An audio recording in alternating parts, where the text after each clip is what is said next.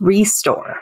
Okay, so we are halfway through 2023, and I was feeling burnt out, as a lot of us do. And I went on vacation with my lovely husband, and I had been feeling kind of down a little bit. I'd kind of gotten off track of goals and other things, and I was able to take that time away and to restore. And I came back and I'm on fire again. I'm doing things. I feel energized again. I know what my priorities are. I know what's working and what isn't and what I need to change.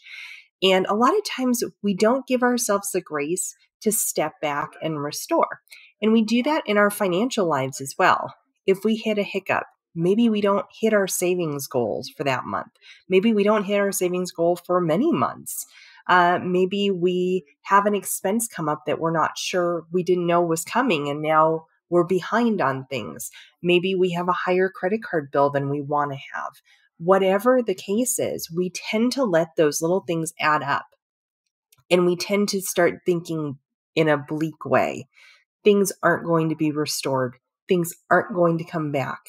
I've lost my passion for this. I'm off track.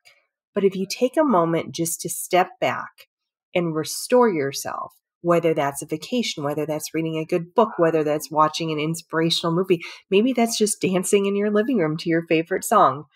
That kind of energy can help restore you back so that you are back on track. You are clicking, you're getting your financial goals in order to just live your best life. That is the goal with everything, is we want to live the life that we truly want. And getting your finances in order can help you do that. So if we can help in any way, help you restore or figure out how to restore, give us a call. We're happy to help. One Vision Retirement, your retirement in 2020 vision.